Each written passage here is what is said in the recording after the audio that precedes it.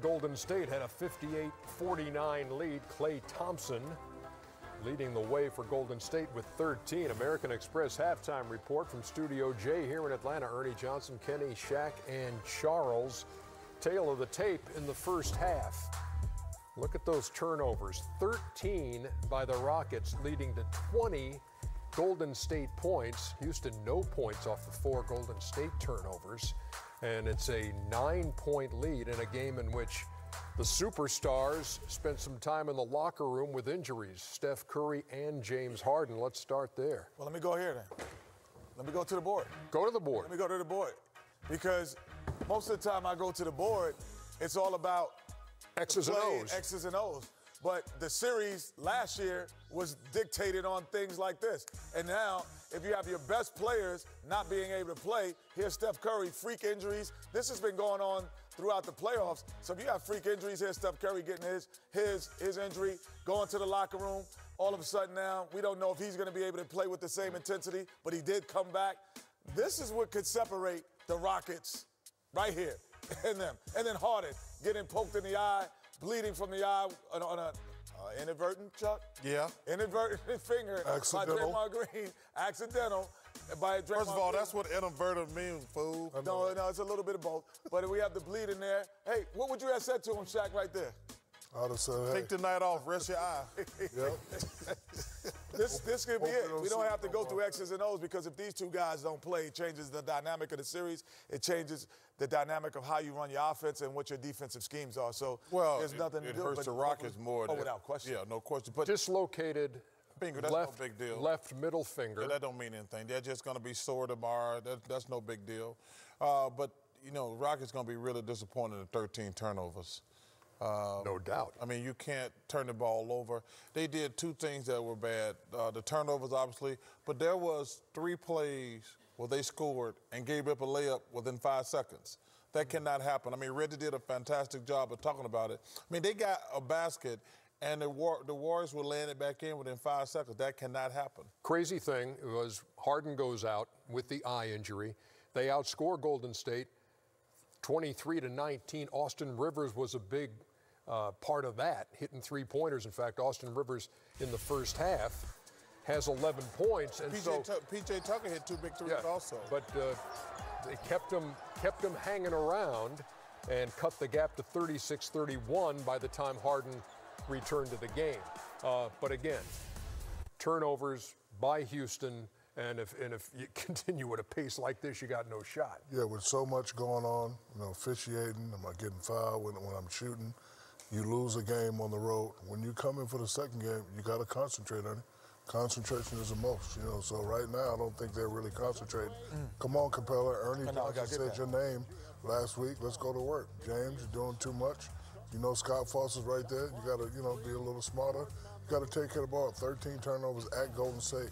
You'll never beat Golden State like that. Right there, Chris Paul looking for the contact. You know the ref's not going to call it. Scott Foster's out there again.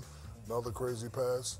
Defense there. You definitely have to concentrate when you're playing in a hostile environment in front of hostile fans. Steph Curry was going on. Despite what's going on, you still got to concentrate. The thing that's interesting, and we said this before, anytime you play on the road, the 2 most important stats was the Rockets are getting killed at turnovers and offensive rebounds. That's the difference in the game. When you play on the road, you can, especially against a team like the Warriors, but any team you play on the road, if you control the boards and don't turn the ball over, you got a chance. And they're getting killed on the boards and turn the ball over. That's why they're down. I know you said no big thing on Steph Curry. Let me ask you, as a guy running the point, and I know it's not your shooting hand, but how's it going to impact you, ball handling wise and everything? It does. He will get used to it, you know, if it's not in pain.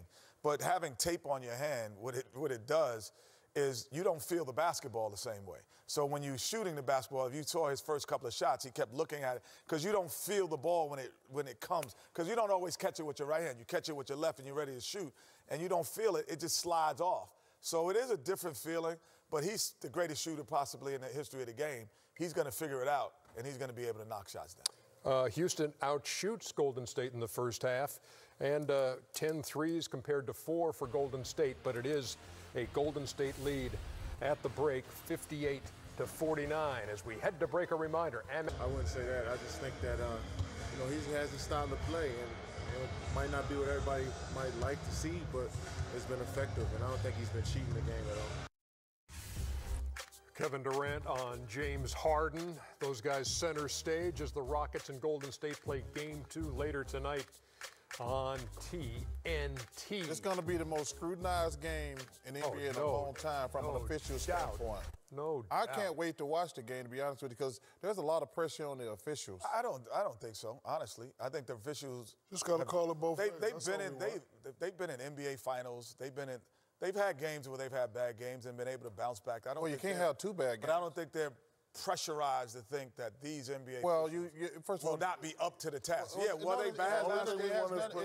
It has nothing to do with being up to the task. Yeah. You have to factor in the animosity between Scott Foster and Chris Paul and James Harden. You have to factor that in. Those guys killed him and got fined this season, and he said, we do not like him and he hate us. The only thing we want as players is consistency. I don't care who's calling the game.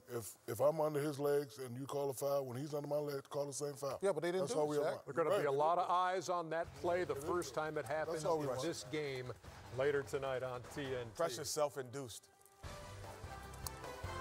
Bucks at home and trying to even up the series after dropping the opener by 22, and Chris Middleton has got 20 in the first half. He had 16 in the opener. Milwaukee on top by 4. Good one going there at Fiserv Forum. It's the American Express halftime report. Ernie Johnson along with Kenny, Shaq, and Charles here inside Atlanta's Studio J. The American Express teammates from the Milwaukee side. Chris Middleton with his 20 on 7 of 12 shooting. Giannis has 13 on 3 of 8. Been to the line for 10 of them. It hit 7. Talk about Chris Middleton, Chuckster. Well, the first first of all, half he's had.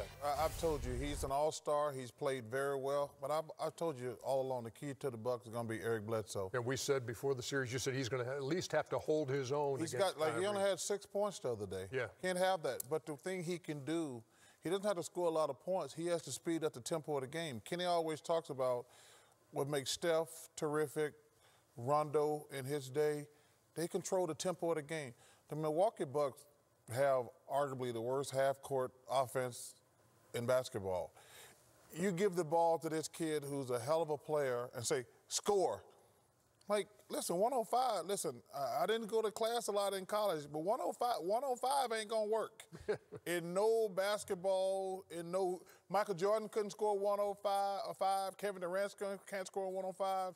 But to me, they've got to get Giannis the ball in better situations. Run a pick and roll, and what you do in a pick and roll, you force them to either switch or double and gives him an advantage. But if you just give him the ball and have him going 105, that's not going to work. Yeah, we've heard Marv Albert and Chris Webber talking about Boston building a wall against the Greek Freak. Building a wall is always a bad idea, America. Sorry. As great as Giannis is, at some point he's going to have to figure out when you're the focal point, sometimes you got to do other stuff. Chuck's make great point right here. This is what he's been doing all year. He's going to push it and push it.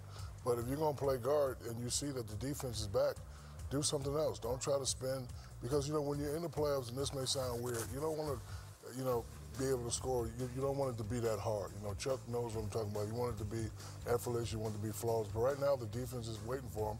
I'm actually surprised that, Bud has not recognized this and, call like a, cross screen for him or pick and roll like Chuck has said. No question. Right now, he's working too hard to get these buckets. But, like I said, when you're the focal point, sometimes you got to do other things. You got a lot of shooters out there. Give it up, come down, and then get it later. You just can't dribble 1-on-5 and the defense is sitting there waiting for you. And then when you get it on the post, you got to go quick. If you get it on the post and turn around and face up, now the defense can set and see what you're doing. So he's going to have to. And how good has Horford been?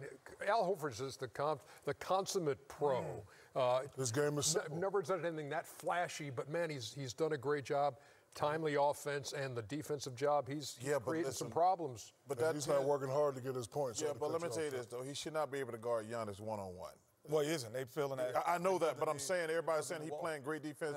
It's more bad offense. And I hate when Giannis brings the ball up the court because they're already basically playing a zone. That's a mistake. Yeah, you bring up Horford and you brought up Bledsoe. And, besides this being a three-point fest, the one thing that I noticed is what Kevin Love was for the Cleveland Cavaliers in their run and what Klay Thompson is. They're the third scorer. They're the scorer that wins that battle. They won that battle every time, and that made them the NBA champs. I see you, Ernie. I saw you leaning. I saw you leaning. It wasn't me. I see you. Yo, you're halfway out of your No, chair. it wasn't me. Hey, I see you. You know what, I was paying Ernie was attention leaning. to. Hey, look, I already whipped you. That's I right, don't me need too. to win again. Nobody, right. remember, you're on a one-game winning streak. That's not a streak.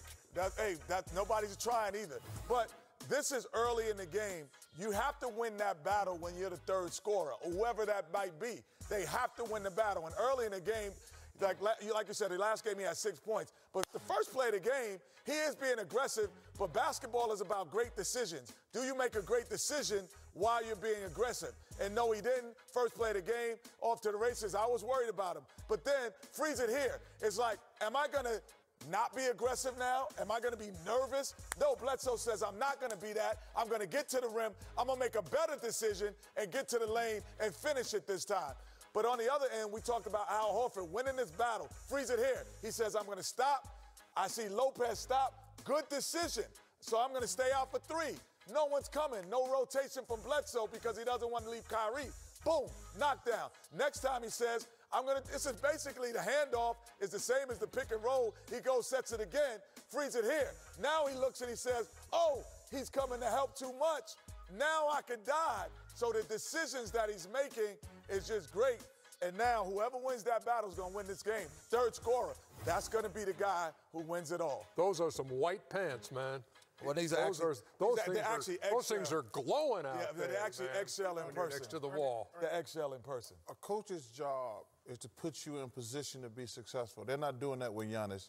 They're putting him in a position to try to have to go, like he's working so hard, and they've got That's to do. never a good thing. It's never a good thing. 59-55 is the Milwaukee lead.